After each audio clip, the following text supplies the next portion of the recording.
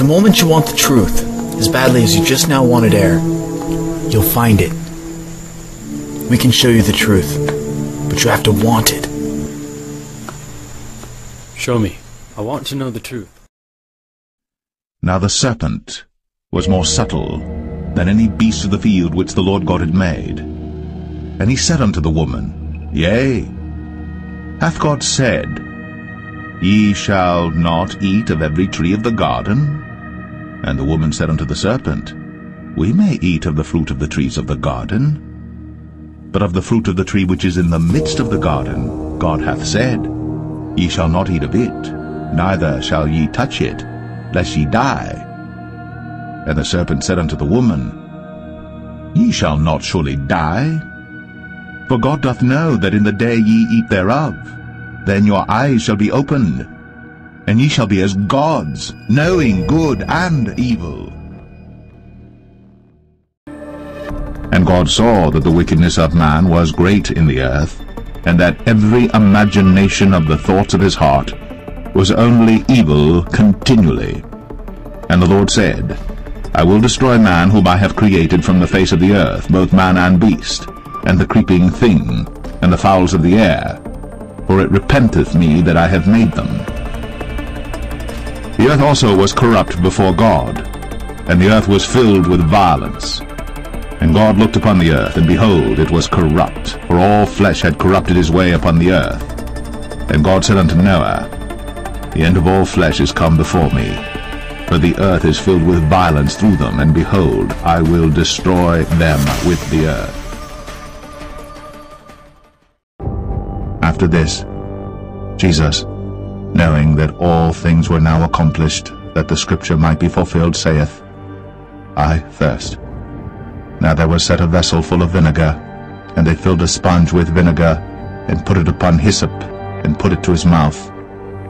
When Jesus therefore had received the vinegar, he said, It is finished. And he bowed his head, and gave up the ghost. Jesus answered and said unto him, Verily, verily, I say unto thee, except a man be born again, he cannot see the kingdom of God. Marvel not that I said unto thee, Ye must be born again. For God so loved the world, that he gave his only begotten Son, that whosoever believeth in him should not perish, but have everlasting life. For God sent not his Son into the world to condemn the world, but that the world through him might be saved. He that believeth on him is not condemned, but he that believeth not is condemned already, because he hath not believed in the name of the only begotten Son of God. And this is the condemnation, that light is come into the world, and men loved darkness rather than light, because their deeds were evil. For every one that doeth evil hateth the light, neither cometh to the light, lest his deeds should be reproved. He that believeth on the Son hath everlasting life, and he that believeth not the Son shall not see life, but the wrath of God abideth on him. But of that day and hour knoweth no man, no, not the angels of heaven, but my Father only.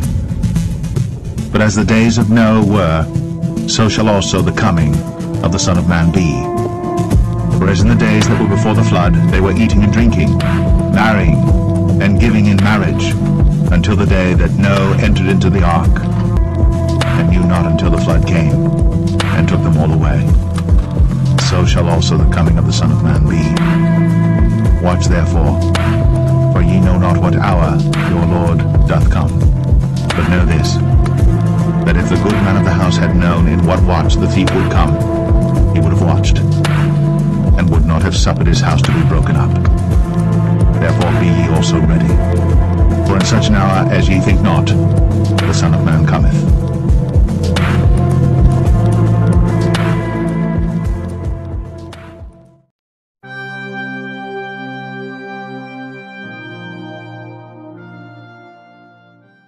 Shifting our focus to Japan now, the country's southernmost island of Okinawa was rattled this afternoon by an earthquake of magnitude 5.7. According to the Japan Meteorological Agency, the quake hit at 2:20 p.m.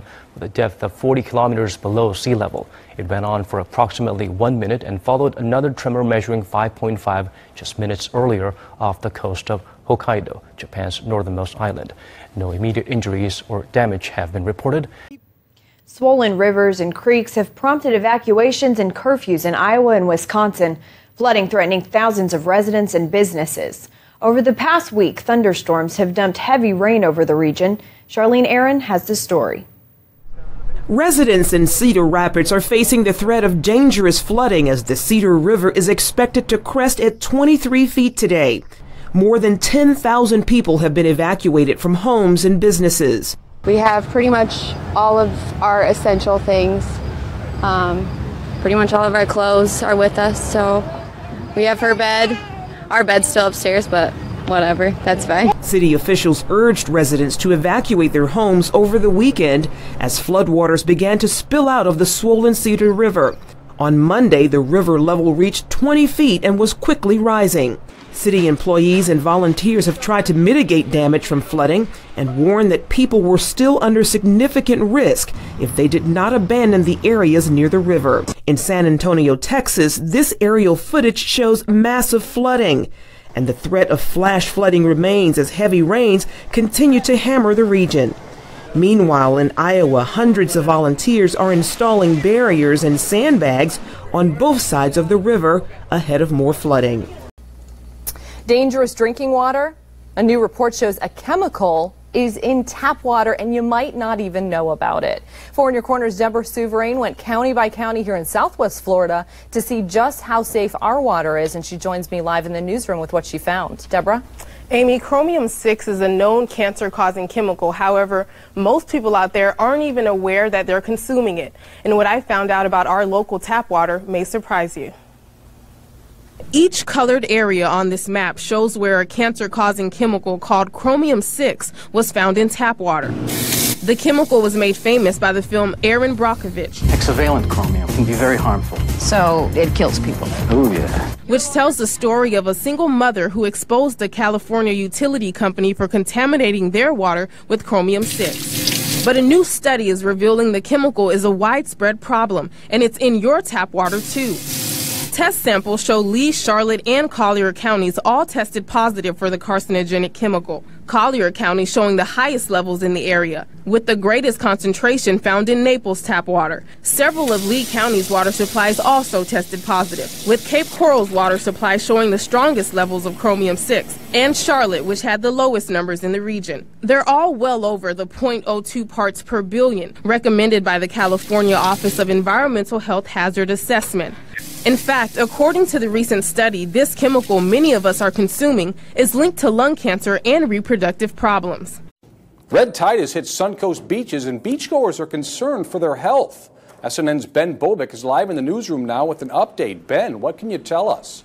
Well, if you plan on hitting the beach, you may be accompanied by some unexpected guests. Dead fish line the beaches at Lido, Siesta, and as far south as Nokomis. Red tide may be affecting your weekend trip to the beach. There was dead fish all over the beach. Yeah. And not only all over the beach, but in the water. Miss Chase was correct in assuming the red tide hit Nokomis Beach late Thursday afternoon. Beachgoers were held to a minimum Friday due to the amount of dead fish on the beach.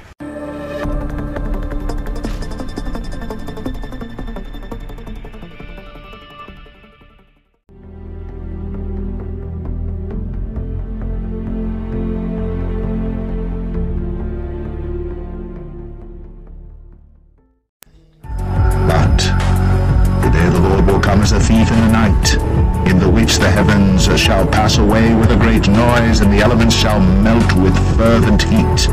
The earth also, and the works that are therein, shall be burned up. Seeing then that all these things shall be dissolved, what manner of persons ought ye to be in all holy conversation and godliness, looking for and hasting unto the coming of the day of God, when the heavens being on fire shall be dissolved, and the elements shall melt with fervent heat. Nevertheless, we, according to his promise, look for new heavens and a new earth, wherein dwelleth righteousness. Wherefore, beloved, seeing that ye look for such things, be diligent, that ye may be found of him in peace, without spot and blameless.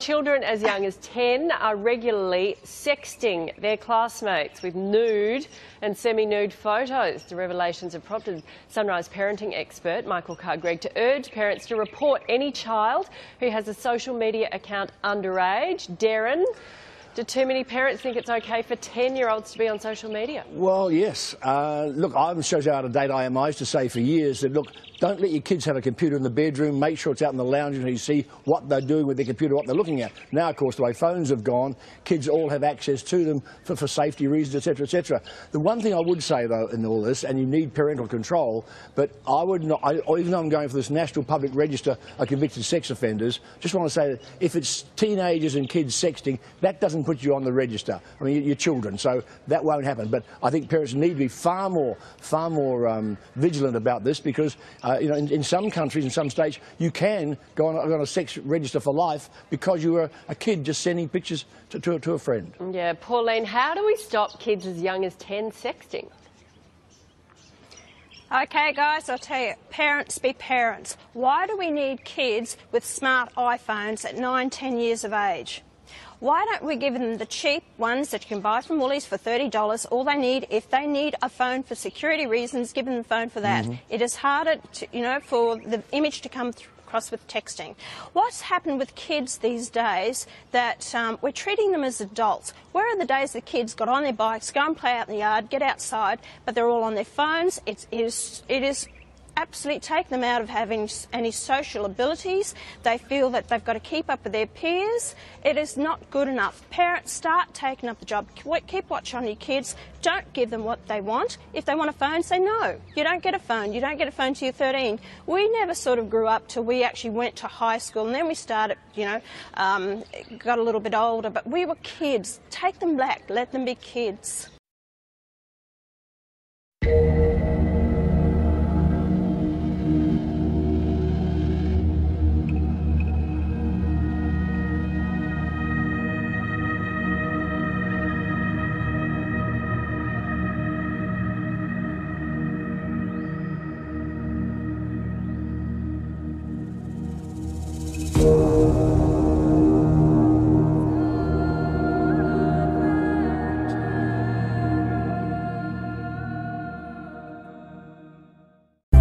According to NBC News, on Tuesday, a healthy baby was born after it was conceived using a 3-parent technique to manipulate its DNA. Fertility specialists from U.S. cities of New York and Cincinnati and the country of Great Britain teamed up in Mexico for the experimental treatment because it has not been approved in the U.S. The birth of the child is not the first 3-parent treatment, but it is the first healthy modern birth. The treatment was performed because the mother carries a genetic defect known to cause the incurable Lee syndrome. A second woman's DNA was introduced to replace the faulty genetic material of the birth mother. A now 5-month-old baby boy is the first worldwide to be born using a controversial technique that combines DNA from 3 people. Reported Tuesday by New Scientist magazine, this method is designed to help couples who carry rare genetic mutations have healthy children. According to New Scientist, this procedure resulted in 5 embryos, only one of which matured in a normal way. It was this embryo that was implanted into the Jordanian mother who gave birth to a healthy baby. This week, a newborn with 3 different genetic parents has been revealed to the world. Scientists waited 5 months before letting the public know about the infant. The newborn has 3 genetic parents because his mother had the gene of Leigh syndrome.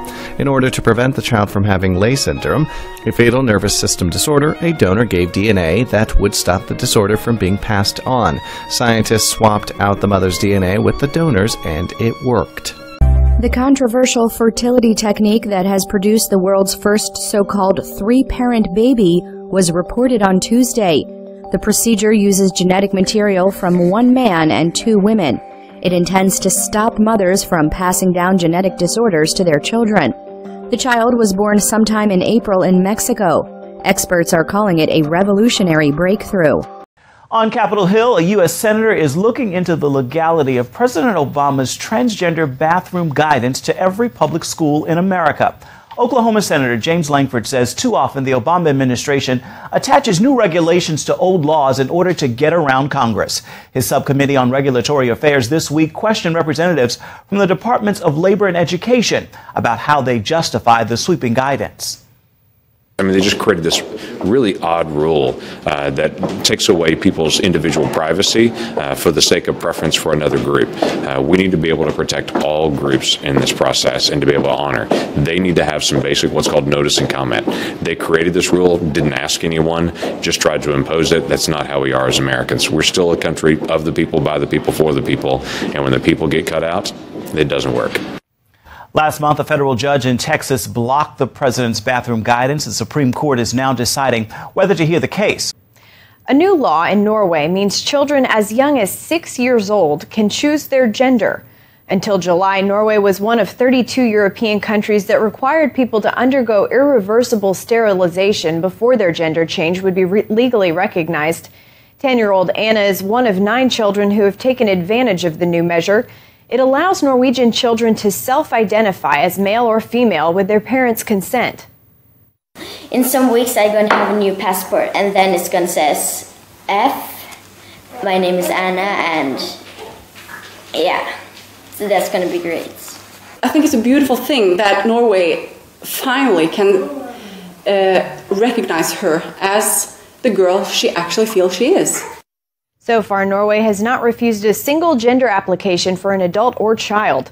There's no requirement for surgical or psychological intervention or approval.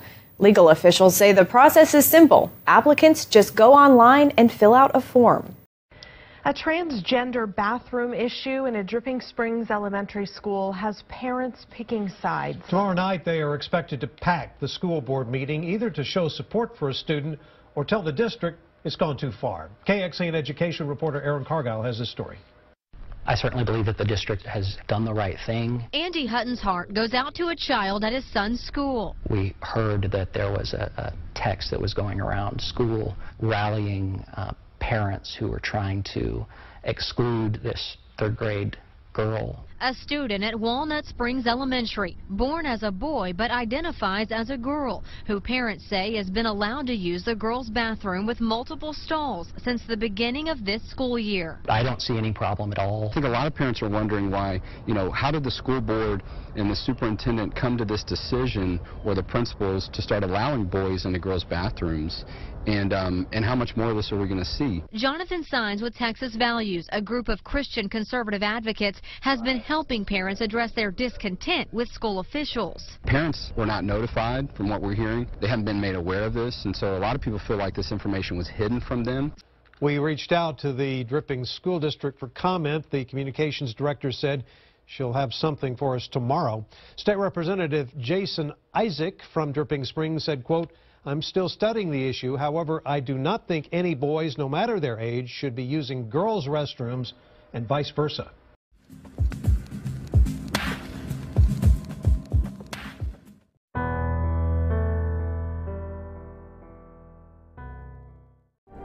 And he causeth all, both small and great, rich and poor, free and bond, to receive a mark in their right hand or in their foreheads.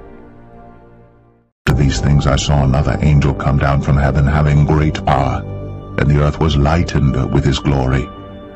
And he cried mightily with a strong voice, saying, Babylon the great is fallen, and is become the habitation of devils, and the hold of every foul spirit, and a cage of every unclean and hateful bird. For all nations have drunk of the wine of the wrath of her fornication, and the kings of the earth have committed fornication with her, and the merchants of the earth are waxed rich through the abundance of her delicacies. And I heard another voice from heaven saying, Come out of her, my people, that ye be not partakers of her sins, and that ye receive not of her plagues. Therefore shall her plagues come in one day, death, and mourning, and famine. Babylon, in 1 hour thy judgment come.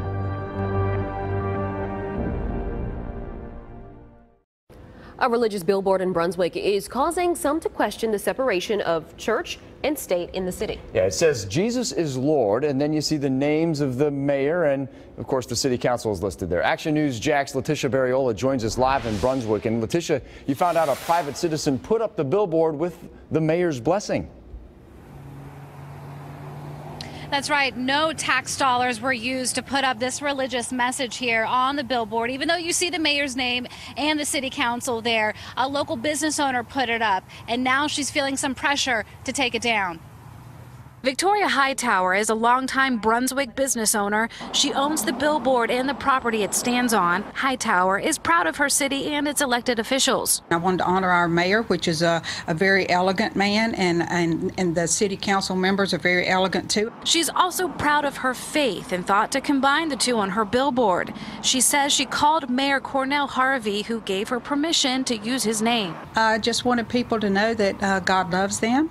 However, the billboard is coming down. Hightower says she felt pressure from the city manager to remove it. He had had some calls and there were some issues with some people that they didn't want it up, and something called separation of church and state. I went to City Hall and asked the mayor, why give the green light only to have your city manager say it should come down? He told me he didn't know his city manager made that call. I haven't talked with Ms. Hightower about it. I haven't talked to the city manager about it either. He also responded to criticism from people who think the government shouldn't intertwine itself with religion. I'm not trying to make any kind of statement. I'm just saying that, welcome to Brunswick. I see. And it just so happened that I am a Christian. He also apologizes to anyone who is offended and said that all faiths are welcome here in Brunswick. Also, the business owner told me that she is leasing out this billboard to another person starting October 1st. Be on the alert. Stand firm in the faith. Act like men. Be strong. But as the days of Noah were, so shall also the coming of the Son of Man be. They did eat, they drank, they married wives, they were given in marriage until the day that Noah entered into the ark, and the flood came and destroyed them all. Likewise also, as it was in the days of Lot, they did eat, they drank, they bought, they sold, they planted, they builded. But the same day that Lot went out of Sodom, it rained fire and brimstone from heaven, and destroyed them all. Even thus shall it be in the day when the Son of Man is revealed. Then shall two be in the field, the one shall be taken, the other left. Two women shall be grinding at the mill, the one shall be taken, and the other left. Watch therefore, for ye know not what hour your Lord doth come. But know this, that if the good man of the house had known in what watch the thief would come, he would have watched, and would not have suffered his house to be broken up. Therefore be ye also ready, for in such an hour as ye think not, the Son of Man cometh. In the seasons, brethren, ye have no need that I write unto you, for yourselves know perfectly that the day of the Lord so cometh as a thief in the night. For when they shall say peace and safety, then sudden destruction cometh upon them, as travail upon a woman with child, and they shall not escape. But ye, brethren, are not in darkness, that day should overtake you as a thief. Ye are all the children of light, and the children of the day. We are not of the night, nor of darkness. Therefore let us not sleep, as do others, but let us watch and be sober. But let us, who are of the day, be sober, putting on the breastplate of faith and love, and for an helmet the hope of salvation. For God hath not appointed us to wrath, but to obtain salvation by our Lord Jesus Christ. If you're someone that has not called upon the name of the Lord Jesus Christ, look around the world, grab a Bible. It's there for you so you can see the truth, and so the truth can set you free. And I know you might be thinking, I'm a good person. Why do I need Jesus? Because we all have the sin penalty of death, an eternity separated from God. But God loves the world so much that he gave his only begotten Son, that whosoever believeth in him shall not perish but have everlasting life. Time is short. It's always short. Today is always the day of salvation, because we could breathe our last breath today. And if you woke up today, after you die, would you wake up in an eternity with God or an eternity separated from God? The choice is yours. For the wages of sin is death, but the gift of God is eternal life through Jesus Christ our Lord. For all have sinned and come short of the glory of God. Jesus Christ died on that cross so that you can be forgiven. What must I do to be saved? And they said, believe on the Lord Jesus Christ, and thou shalt be saved. That if thou shalt confess with thy mouth the Lord Jesus, and shalt believe in thine heart that God hath raised him from the dead, thou shalt be saved. For with the heart man believeth unto righteousness, and with the mouth confession is made unto salvation. For whosoever shall call upon the name of the Lord shall be saved, and the blood of Jesus Christ his Son cleanseth us from all sin. If we confess our sins, he is faithful and just to forgive us our sins, and to cleanse us from all unrighteousness. Repent, and be baptized, every one of you, in the name of Jesus Christ, for the remission of sins, and ye shall receive the gift of the Holy Ghost.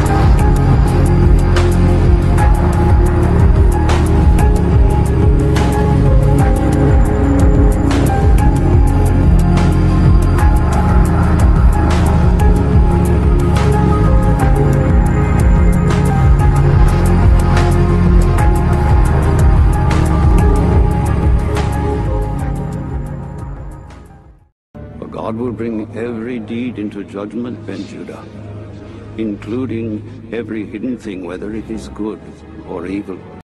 I, the Lord, search the heart. I test the mind, and I will give every man according to his ways and according to the things he has done. By the deeds of the law, no flesh shall be justified in his sight. For by grace you are saved, through faith. And this is not for yourselves. It is the gift of God. Be reconciled to God. God made him who had no sin to be sin for us, so that in him we might become the righteousness of God. For God so loved the world that he gave his one and only Son, that whoever believes in him will not perish, but have everlasting life. For God did not send his Son into the world to condemn the world, but to save the world through him.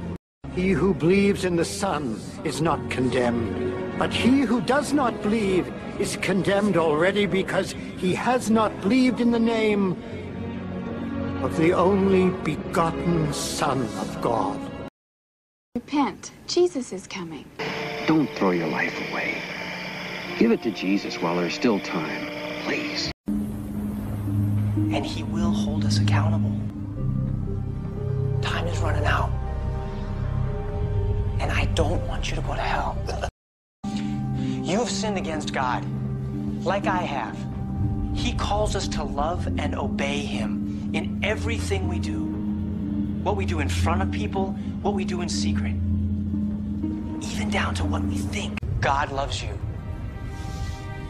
2,000 years ago, he proved that.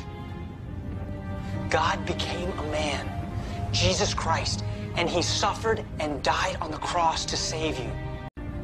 He literally died to take your punishment and my punishment upon himself so that we could be forgiven and set free. When Jesus rose from the dead and he ascended to heaven, he defeated death and hell, and he's offering you and I eternal life. God can do anything. And if you are willing, God can save you. Confess your sins and turn away from them. And put your faith in Jesus Christ.